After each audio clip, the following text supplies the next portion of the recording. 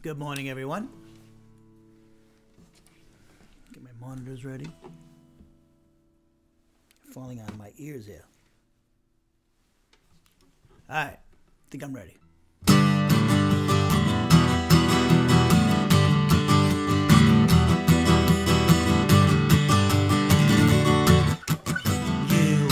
are my Father. All of my days I'll be singing your praise because you have redeemed me. By giving your son, my freedom's been won, and you will be loving me throughout all eternity. And I will be loving you for who you are and what you do. When I am afraid, I know you'll protect me. For the prayer I've made, I know you have heard. When I am alone, I know you are with me. Faithful and true, I rest in your word. Oh, you are my Father. All of my days I'll be praising your ways because you have loved me. When you gave up your son, whose work is all done, and you will be loving me throughout all eternity. And I will be loving you for who you are and what you do. When I am afraid, I know you'll protect me. For the prayer I've made, I know you have heard. When I am alone, I know you are with me. Faithful and true, I rest in your word. Oh, you are my Father. All of my days I'll sing in your praise because you have redeemed me. By giving your son, my freedom's been won, and you will be loving me throughout all eternity. And I will be loving you for who you are and what you do. Oh, you are my Father. Oh, yes, you are. You're my Father. Oh, you are. You're my Father. Thank you, Lord, for loving me. I'll love you with all of my heart. All right, I'm going to sing one more for you.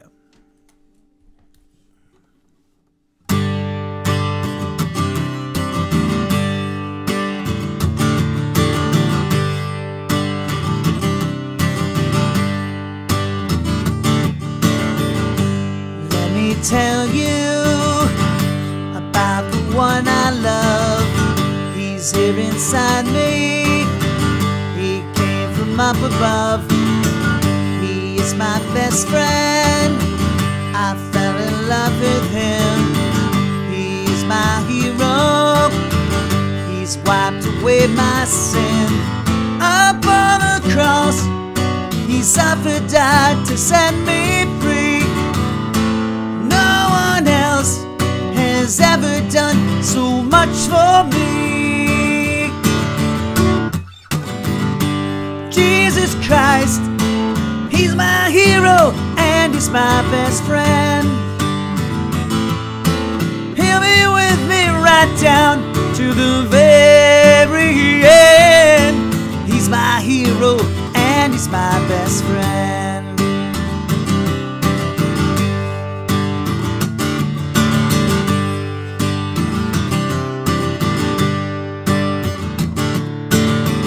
He knows my future and he knows my past, the one and only, the very first and last. His words are spirit and his words are life. His word is power, it cuts me like a knife. I am a slave to the one who purchased me. My Lord, my God, you're deeper than the bluest sea. Jesus Christ, he's my hero and he's my best friend. He'll be with me right down to the very end. He's my hero and he's my best friend.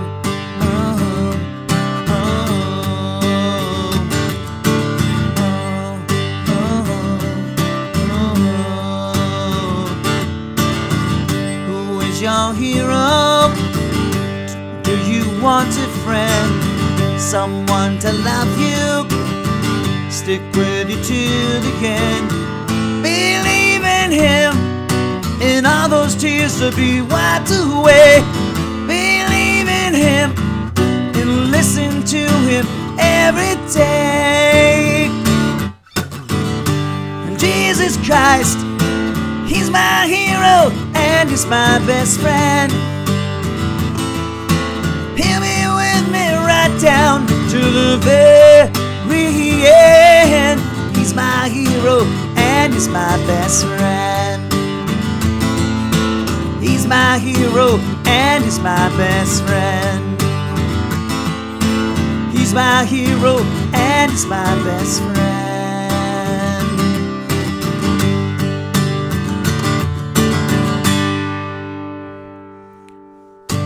All right, let me hang up the guitar, right back.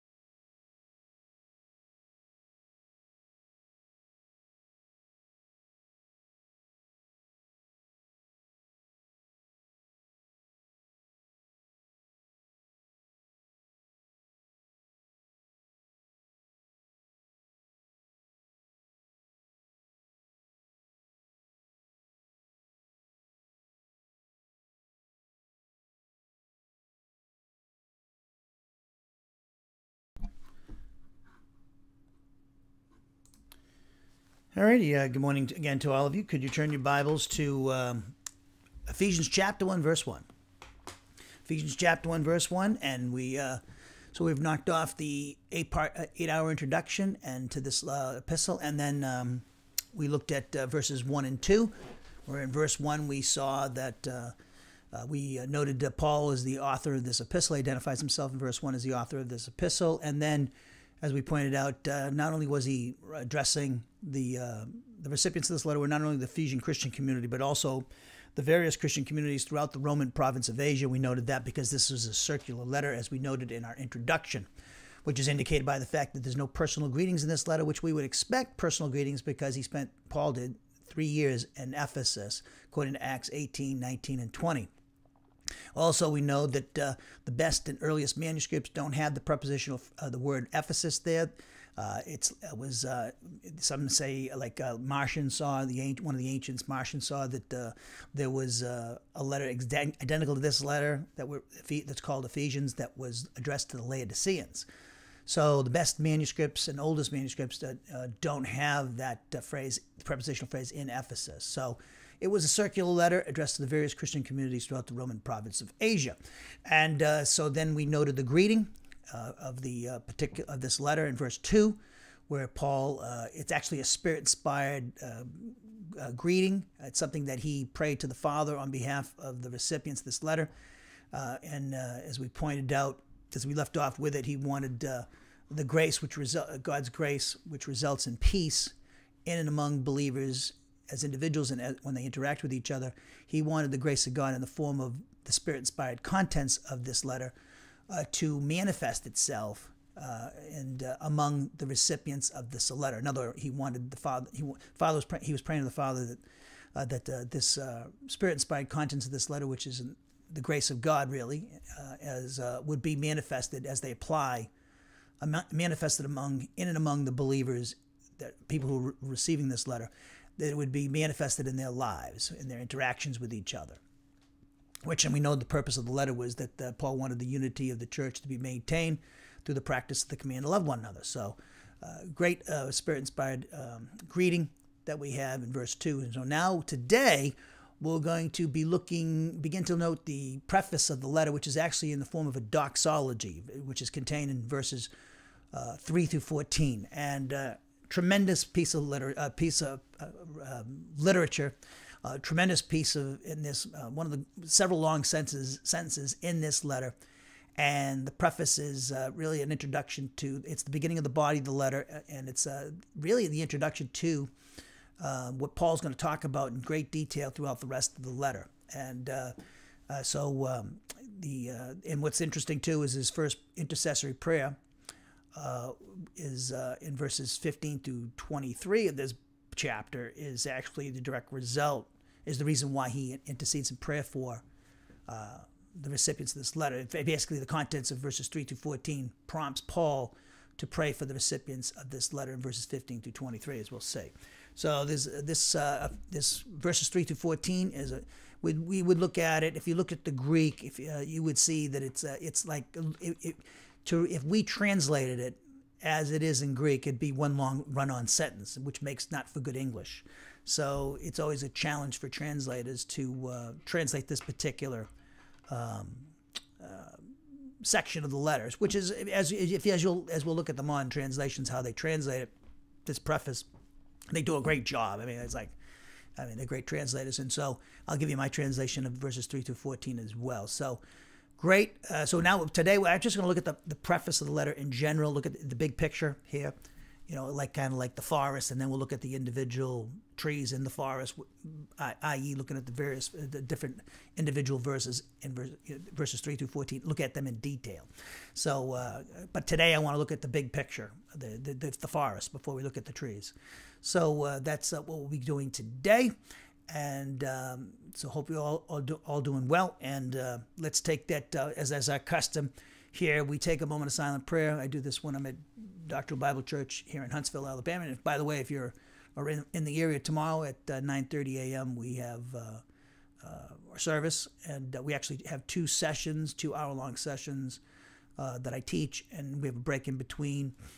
And if you're in the area, we're at 1215 Russell Street Northeast in Huntsville, Alabama, called Doctrinal Bible Church. And so it's like a half mile down the road from me. So if you're in the area, come on down. So let's take a moment of silent prayer. This is our custom, and as I said, we do this at DBC. We take a moment of silent prayer to confess our sins if necessary, because any mental, verbal, or overt act of sin that we knowingly commit will cause us to lose fellowship with the Father, Son, and the Holy Spirit. But according to 1 John 1:9, if we confess our sins to the Father, He, God the Father, is faithful and just to forgive us our sins. In other words, He purifies us from each and every wrongdoing. And we maintain that fellowship by obeying the Holy Spirit who speaks to us through the Scriptures which He's inspired. And that's when we're obeying the commands of Ephesians 5:18 to be filled with the Spirit, and Colossians 3:16 to let the word of Christ richly dwell in our souls. So if there's anything that's bothering you, disturbing, or distracting you, do what 1 Peter 5:7 says, cast all your anxieties upon the Lord because He cares for you. So with that in mind, with our heads bowed and our eyes closed, let us pray.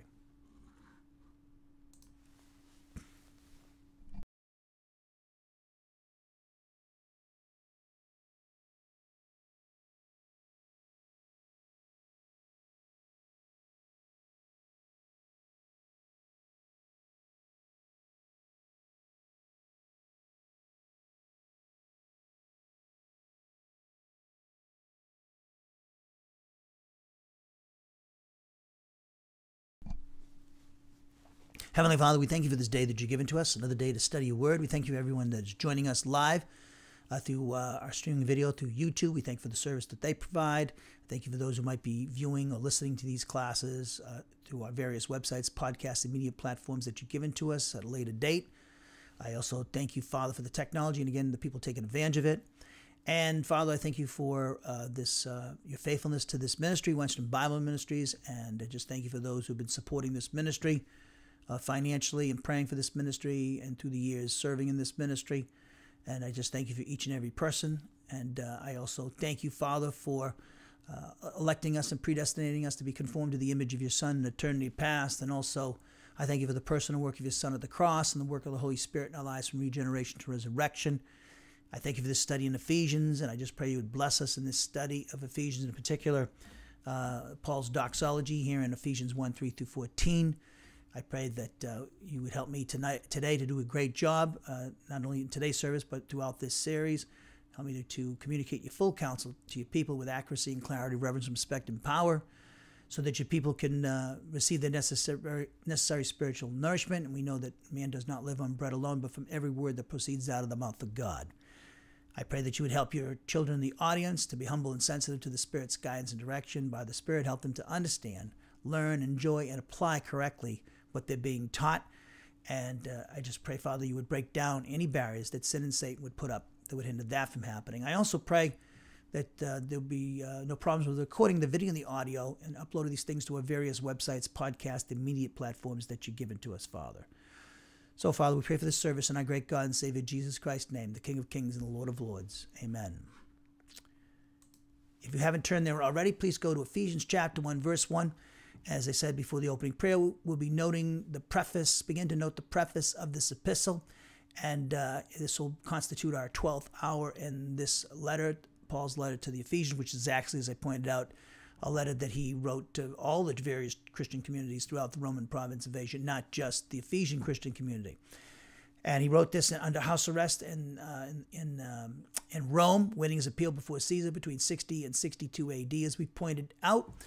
And so Paul is writing this letter, and it's a circular letter, as I said before. And so today, as I said before the opening prayer as well, we're going to be looking at verses 3-14 in general, kind of like looking at the forest before we look at the individual trees, and i.e. the individual trees are the individual verses in verses 3-14. So today we'll look at the big picture, and so I'll be reading the Net Bible and NIV and probably ESV translation of these verses. That's a good cross-section of different translation approaches, as well as my own. And then I'm going to bring out some things about this particular epistle that I think you'll find interesting. It's actually, as I said before, a doxology, a praise of the Father for not only his work in eternity past, but for the work of the Son at the cross and the work of the Holy Spirit as well at justification. So that's what we'll be doing here today. So if I may, let's read from the Net Bible. I have it in my notes. Look at Ephesians chapter 1, verse. Let's look at verse 1 in Ephesians. Ephesians 1:1 in the Net Bible, and I'll read all the way to verse 14. So it says in Ephesians 1:1, "From Paul, an apostle of Christ Jesus, by the will of God, to the saints in Ephesus, the faithful in Christ Jesus, grace and peace to you from God our Father and the Lord Jesus Christ. Blessed is the God and Father of our Lord Jesus Christ, who has blessed us with every spiritual blessing in the heavenly realms in Christ. For he chose us in Christ before the foundation of the world, that we may be holy and unblemished in his sight. In love, he did this by predestinating us to adoption as his Son through Jesus Christ, according to the pleasure of his will, to the praise of the glory of his grace that he has freely bestowed on us in his dearly loved Son. In him we have the redemption through his blood, the forgiveness of our trespasses, according to the riches of his grace that he lavished on us in all wisdom and insight. He did this when he revealed to us the secret of his will, according to his good pleasure that he set forth in Christ, toward the administration of the fullness of the times, to head up all things in Christ, the things in heaven and the things on earth. In Christ, we too have been claimed as God's own possession, since we were predestined according to the one purpose of him who accomplishes all things according to the counsel of his will, so that we, who were the first to set our hope on Christ, would be to the praise of his glory. And when you heard the word of truth, the gospel of your salvation, when you believed in Christ, you were marked with the seal of the promised Holy Spirit, who is the down payment of our inheritance until the redemption of God's own possession to the praise of his glory. If I may, let's look at the ESV, but we'll just read verses 3 through 14 in the ESV. Blessed be the God and Father of our Lord Jesus Christ, who has blessed us in Christ with every spiritual blessing in the heavenly places, even as he chose us in him before the foundation of the world, that we should be holy and blameless before him. In love, he predestined us for adoption to himself as sons through Jesus Christ, according to the purpose of his will, to the praise of his glorious grace with which he has blessed us in the beloved.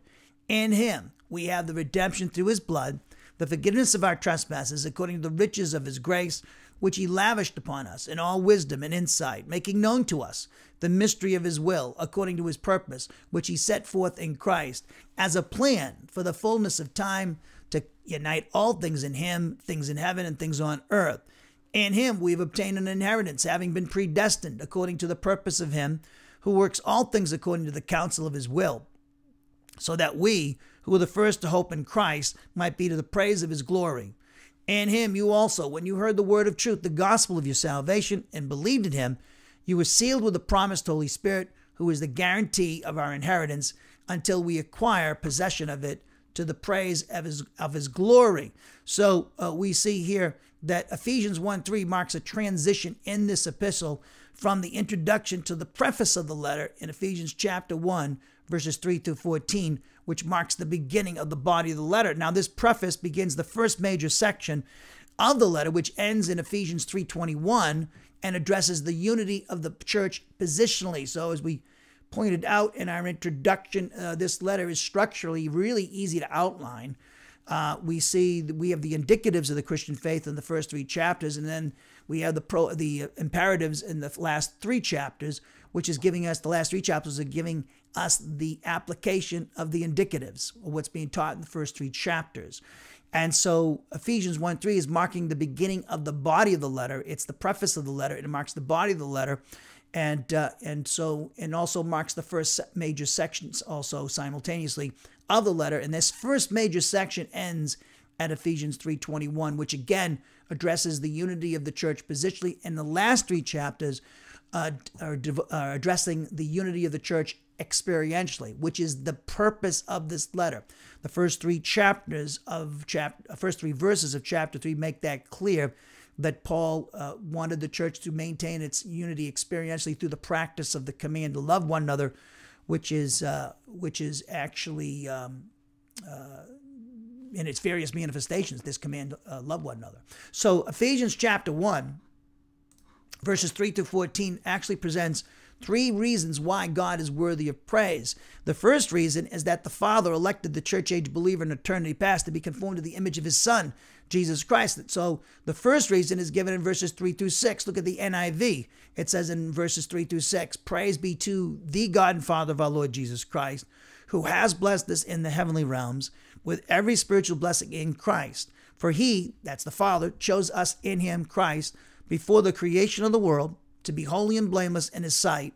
In love, he predestined us, the Father did, for adoption to sonship through Jesus Christ, through faith in him, and our union identification with him, as we'll see, in accordance with his pleasure and will, to the praise of his glorious grace, which he has freely given us in the one he loves. So then we have the second reason why the Father is worthy of praise, given to us in verses 7 through 12. And that second reason is that the Son redeemed them at the cross. Look at verse 7 now. In him we have the redemption. In Christ we have the redemption through his blood, the forgiveness of his sins, in accordance with the riches of God's grace that he lavished on us. With all wisdom and understanding, he made known to us the mystery of his will, according to his good pleasure, which he purposed in Christ, to be put into effect when the times reach their fulfillment, the millennial reign, to bring unity to all things in heaven and on earth under Christ. And him, Christ, we were also chosen, having been predestined according to the plan of him who works out everything in conformity with the purpose of his will, in order that we, who were the first to put our hope in Christ, might be for the praise of his glory. And the third reason why the Father is worthy of praise is given to us in verses 13 and 14, which is namely that the Holy Spirit sealed the church-age believer at their justification. So look at verse 13 now.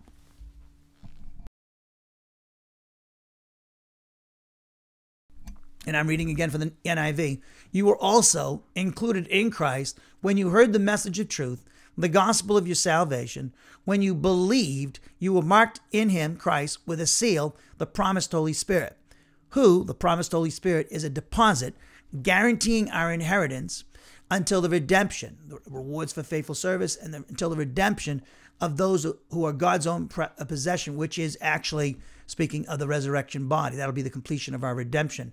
And this is all to the praise of his glory. So notice, as I pointed this out in the introduction, if you look at the end of verse 6, or the beginning of verse 6, remember verses 4 and 5 give us reason, verses 3, 4, and 5, give us reason why the Father is worthy of praise. Namely, he elected and predestinated us to adoption as sons through faith in Jesus Christ. And this is to the praise of his glorious grace. At the end of at the end of verse 12, which it ends verses 7 and 12 through 7 through 12, actually, as we pointed out, contain a discussion of the third reason why the Father is worthy of praise, namely for the work of Jesus Christ at the cross and in redeeming us. And at the end of verse 12, he says, at the end of this presenting the reason why Christ is one of the reasons, his work at the cross is one of the reasons why the Father should be worthy of praise, is that this would be for the praise of his glory, the Father's glory. And then in verse 14, which completes a discussion about the reason why the Holy Spirit is a reason for us to, in the work of the Holy Spirit, our justification, is another reason why the Father is worthy of our praise. And he says in verse 14 at the end, to the praise of the Father's glory. So the Father's glory, the manifestation of his divine nature and character, is manifested not only through the work of the Holy Spirit at our justification, but through the work of Jesus Christ at the cross, and also through the work of the Father in eternity past, which manifests itself, this work, at our justification when we trusted in Jesus Christ as Savior, because that justification through faith in Jesus manifested the fact that the church age believer was elected by the Father predestinating the church age believer to adoption as sons, or in other words, to be conformed to the image of his Son. So that's so you can see there's three reasons here in verses 3 through 14 why the Father is worthy of praise, and it's the work of the Father in eternity past, the work of the Son in time at the cross, and the work of the Holy Spirit at our justification. So therefore, we can see that this preface not only praises the Father for his plan in eternity past to conform the church age believer into the image of his Son, but it also mentions the work of both the Son and the Spirit who executed that plan. Now, Matt, if I may, let me read my translation of verses 3 through 14 for you, because I worked really, really hard on it. And I think it's so, just a little interjection. And I mentioned this before in the past, all translations, including the ones we just read, NIV, ESV, Net Bible, all translations, King James, all of them, they all, in any type of translation, whether from whatever language we're going to, whether it's the receptor language is English or some other language, okay, there's always interpretation involved. So mine, though, is more interpretive, as you'll see. And I pointed this out with my translations in the past because I'm your interpreter. So if I was on one of these committees, obviously I wouldn't be translating the way I do. But because this is reflecting my teaching, this translation, I give you the translation. And I explain my translations when I'm teaching, and also in great exhaustive detail when I give you in written form, in a PDF format, my exegesis and exposition of each of these books that I do.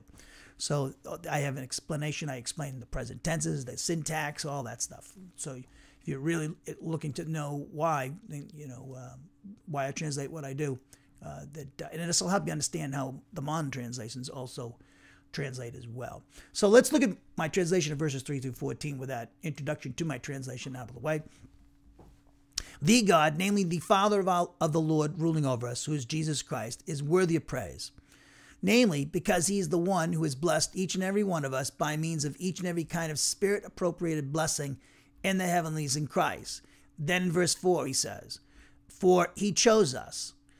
He chose each and every one of us for his own purpose, because of him alone, before creation, in order that each and every one of us would be holy, as well as uncensurable in his judgment.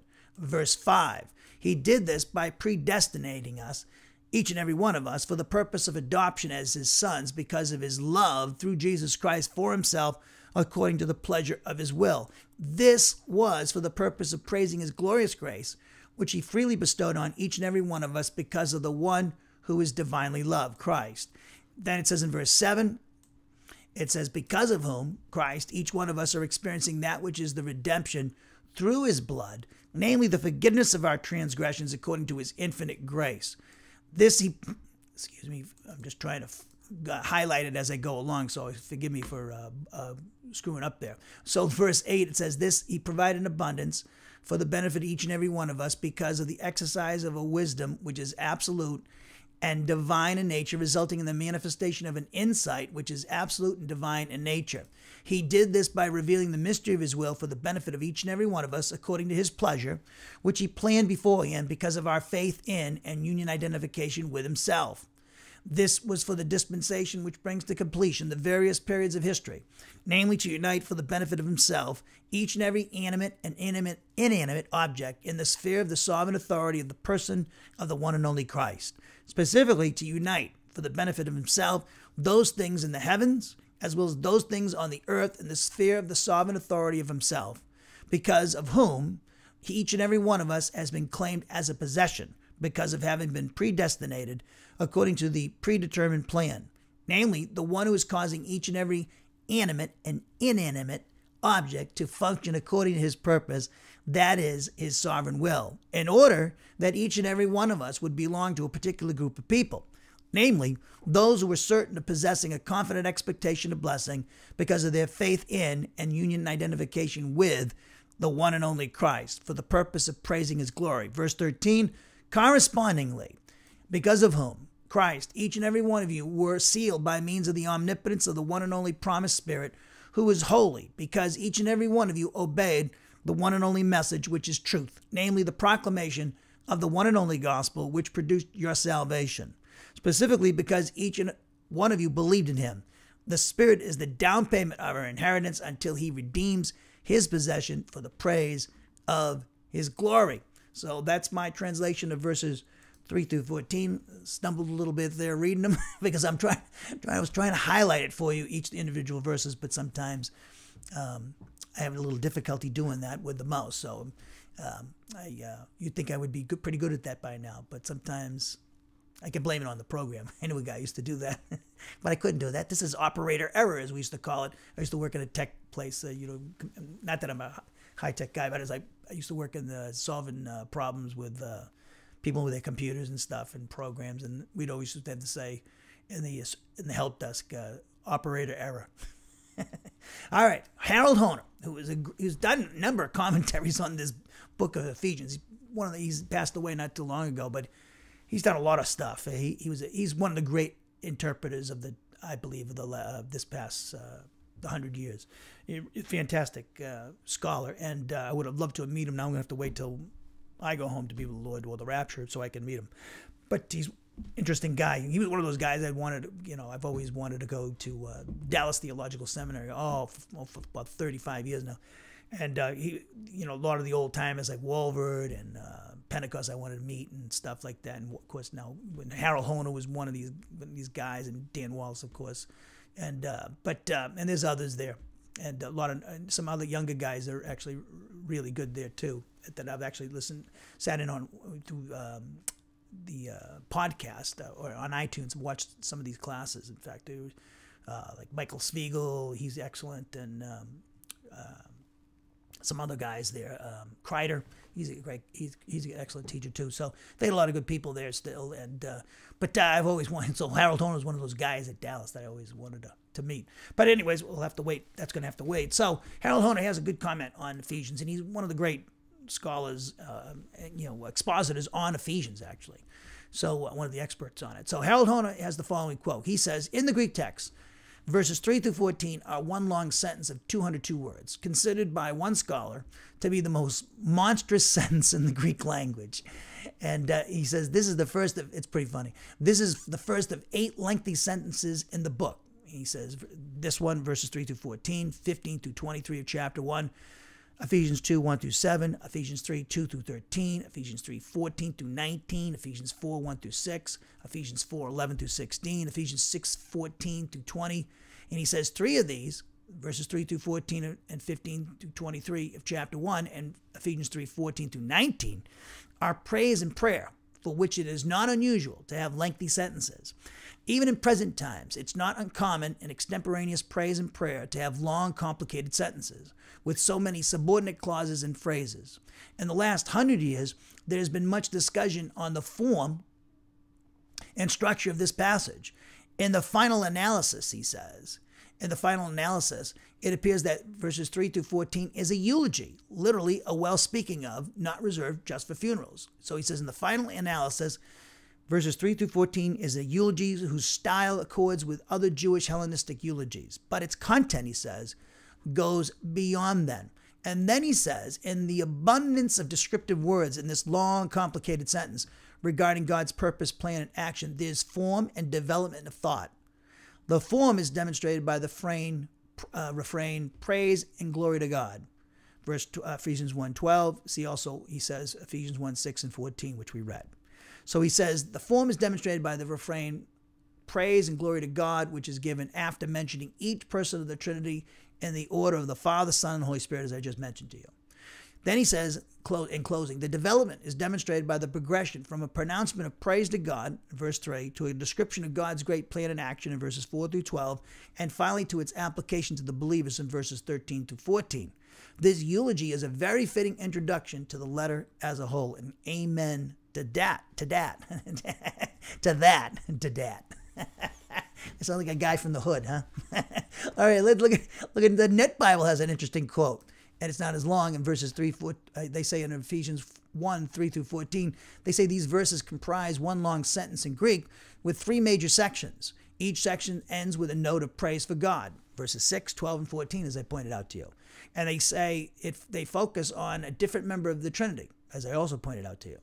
Then they say, after an opening summary of all the saints' spiritual blessings in verse 3, the first section, verses 4 through 6, offer up praise that the Father has chosen us in eternity past. The second section, verses 7 through 12, offers up the praise that the Son has redeemed us in the historical past at the cross. And the third section, verses 13 and 14, offers up praise that the Holy Spirit has sealed us in our personal past at the point of conversion. End of quote. Great quote from the Net Bible. So the contents of Ephesians 1, 3 through 14 contain what we call a triadic pattern. So for those of you who've studied the Trinity with me, we just, on Wednesday nights, at Doctrinal Bible Church here in Huntsville, I have two sessions, as I say, on Sunday, starting 9:30, and they're hour-long sessions. By the time we get out of there, it's around noon.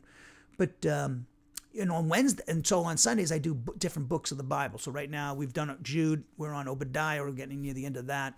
And then we're going to, and on Wednesdays, I've been doing different doctrinal subjects of the Christian faith. So I do the books on Sunday with them, and different doctrinal subjects on Wednesday classes. So the first one I did was the Trinity. We finished off canonicity not too long ago. We're on inspiration. So I've done all these subjects with Wenstrom Bible Ministries over the last 25 years, or whatever, 30 years. So one of those subjects is the Trinity. And so the Trinity, we pointed out the triadic patterns that are in the New Testament, and Ephesians 1, 3 through 14 has one of those triadic patterns. So the contents, again, of Ephesians chapter 1, verses 3 through 14 contain a triadic pattern, since, as we noted, these verses describe the Father's work in electing the church-age believer in eternity past, verses 3 through 6, and the work of the Son in redeeming the church-age believer at the cross, verses 7 through 12, and also the work of the Holy Spirit in sealing them at their justification. That's in verses 13 through 14, as we pointed out. Ralph Martin, another expositor on the book of Ephesians, he says the following. He says, and I'm quoting, "It is the Father who chooses his people in love," verses 3 through 5. "The one in whom the church is elected is Christ the Son, who is also the Redeemer at the cost of his sacrificial death," verse 7. Then Martin says, "It is the Holy Spirit who applies the work of Christ to his people, and so makes real in human experience the eternal purposes of the Trinity," verses 13 and 14. Then Martin says, according to this view, the text is laying the foundation on which later creeds and liturgies will be formed. Out of these raw materials will be fashioned the Christian belief in and confession of one God and three persons. This may be so, yet the present passage is still a long way from a set of creedal statement, and it shares more in the exultant outbursts of praise that go back to the enthusiasm and charismatic freedom that characterized the Pauline congregations. So we see here, just to jump off and to tease out the what being said by Martin there and the others, is that the Father had a plan in eternity past, electing and predestinating us, and of course He did that in the person of His Son Jesus Christ. So He sends His Son to the cross. His crucifixion, death, burial, resurrection, and session of the right hand of the Father accomplished the Father's plan of salvation to save sinners, and so that crucifixion, death, burial, resurrection, session of Jesus Christ at the right hand of the Father, it delivered all of sinful humanity out of the slave market of sin, in which they were all born physically alive yet spiritually dead. It delivered them from enslavement to sin and Satan and his cosmic system, so therefore, and that as well. It also delivered those events in Jesus' life, also delivered us from spiritual and physical death, condemnation from the law, personal sins, and also, of course, not last but not least, eternal condemnation. And so when the sinner trusts in Jesus Christ as Savior, the Father at that moment declares them justified.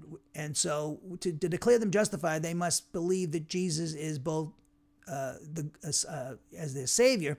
And in other words, you have to believe He's both God and man, and He rose from the dead. And I'll have to explain, because there are many Jesus out there that people talk to you about, but which Jesus are we talking about? Well, it's the Jesus of the gospel. So Jesus is both God and man. If you don't believe that He's God and both God and man, then you don't have a mediator with God. Our sin is, a mediator with a holy God, and Jesus is both God and man. The Gnostics said He wasn't a man, so therefore that's not, they couldn't get saved because they didn't believe He was a human being. And then we see that you have to believe He's rose from the dead, because His death is meaningless. He's just another dead human being who thought He was something that He was not.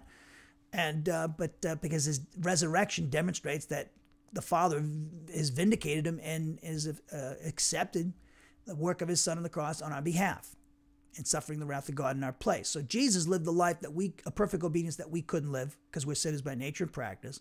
He suffered the wrath of God in our place so that we wouldn't suffer the wrath of God in the lake of fire forever. So therefore, when the sinner trusts in Jesus Christ as Savior, based upon the merits of the object of their faith, His Son Jesus Christ, the Father declares the sinner justified. That means you now have eternal security. You're saved. It's a one-shot decision, and you can't. God is a perfect judge. He can't rescind the decision because of any action that you commit after your justification, including murder. Example: King David committed murder as a believer, yet he's in heaven. Moses committed murder as a believer, and he's in heaven. Saul was attempting to murder people, but like David, and yet he's in heaven. And so that they get saved not based upon their own merits, but on the merits of the object of their faith. So what sin could you possibly commit after your justification that could cause you to lose your salvation? He remains faithful even though we're unfaithful at times, right? Like Paul said to Timothy. So that doesn't mean you're not going to. So if you decide you're not going to do God's will, and you're going to live a lifestyle of not doing God's will, well, you'll be disciplined by God, and He'll do it from His attribute of love. So everybody's held accountable for their behavior, including believers.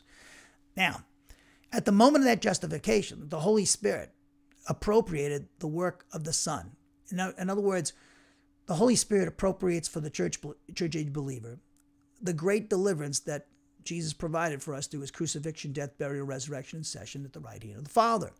So that means the Father looks at us no longer in the first Adam, which was a place of curse and under the wrath of God, cursing and wrath.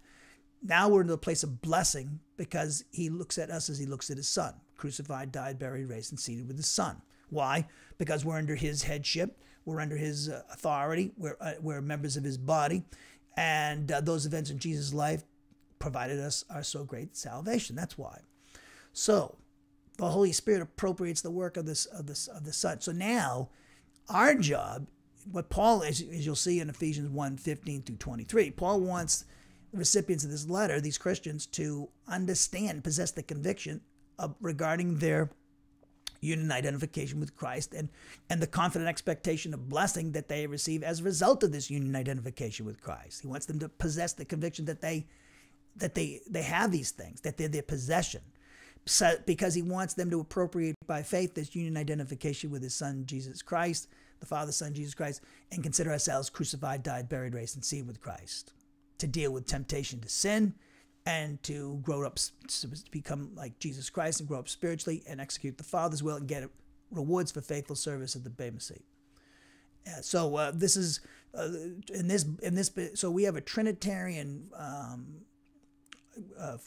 We have each member of the Trinity being mentioned in this doxology that begins the book, and it sets the stage for what's going to be taught in the rest of the book. So.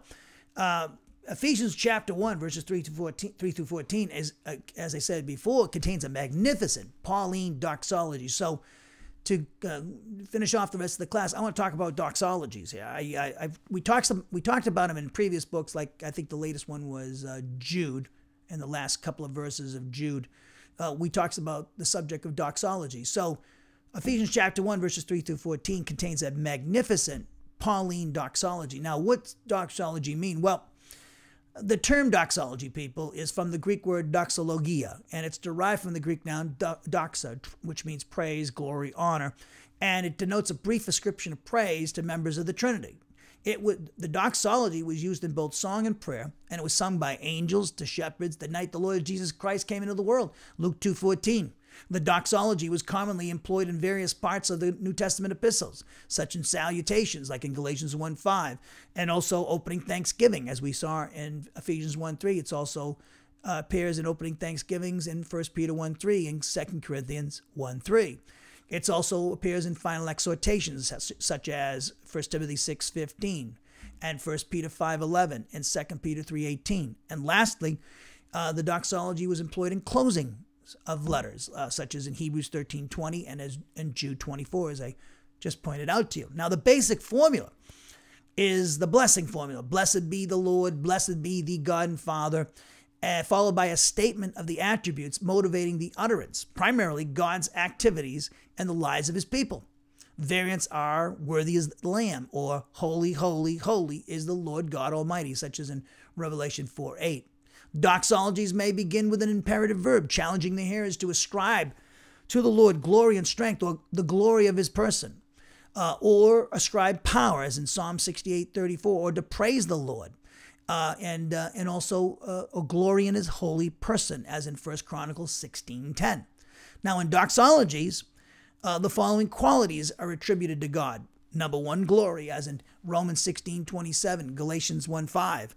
Also, honor and dominion is attributed to God the Father in 1 Timothy 6:16 and 1 Peter 4:11. We also see salvation and power in Revelation 19:1 are attributed to the Father.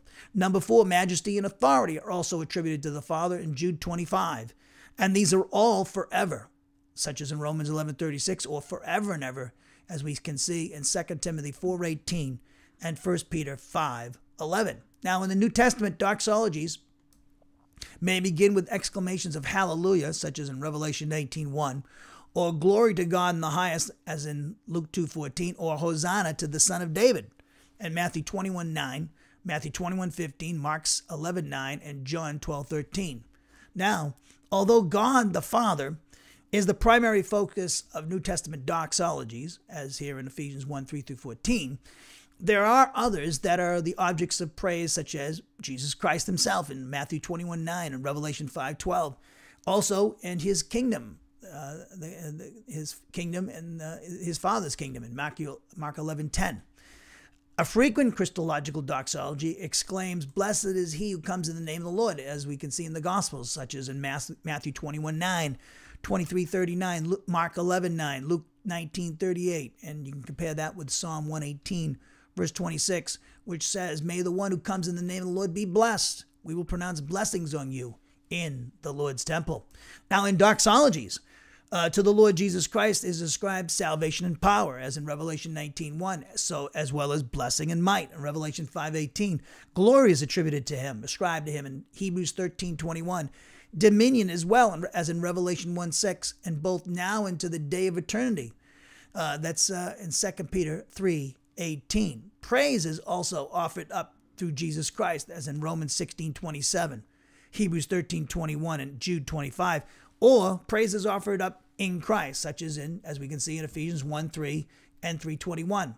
Rarely are doxologies expressed in the second person, as blessed are you, and yours is the greatness, power, glory, and victory and majesty, as in 1 Chronicles 29:11. Now, originally, doxologies were voiced by the congregation at the conclusion of hymns.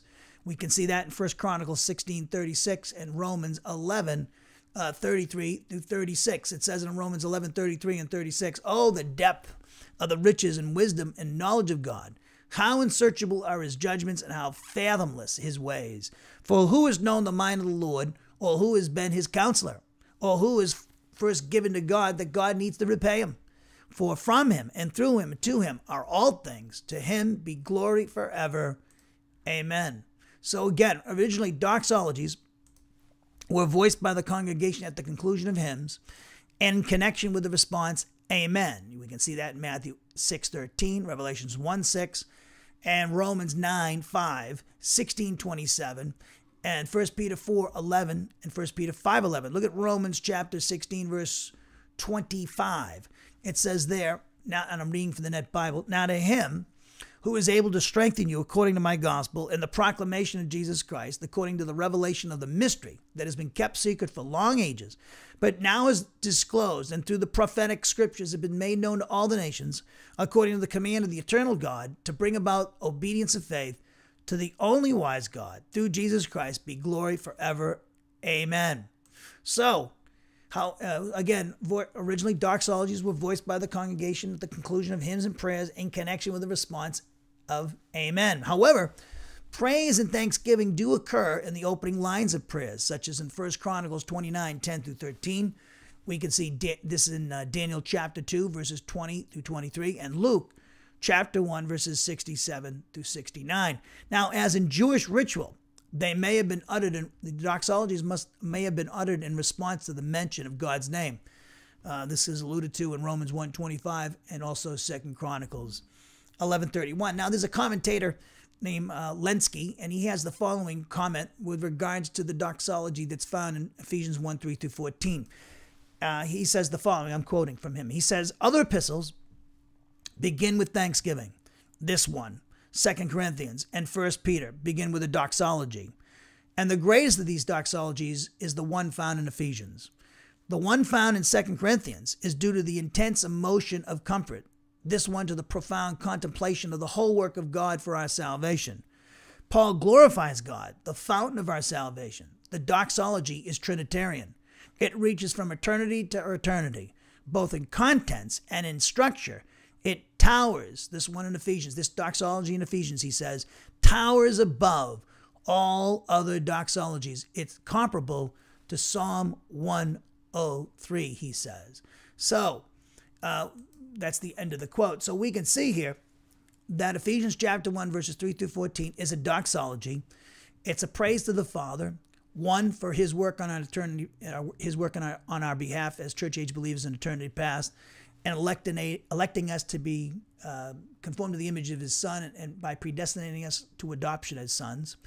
That was in verses 3 through 6. And then the second reason why the Father should be worthy of praise, is worthy of praise, is the work of the Son and his Son Jesus Christ at the cross, and redeeming us sinners out of the slave market of sin by suffering the wrath of God in our place and living a life of perfect obedience to the law that we couldn't, because we're sinners by nature and practice. That work of the Son is mentioned in verses 7 through 12, and the Father is worthy of praise for the work of his Son at the cross and executing his plan for salvation for us sinners.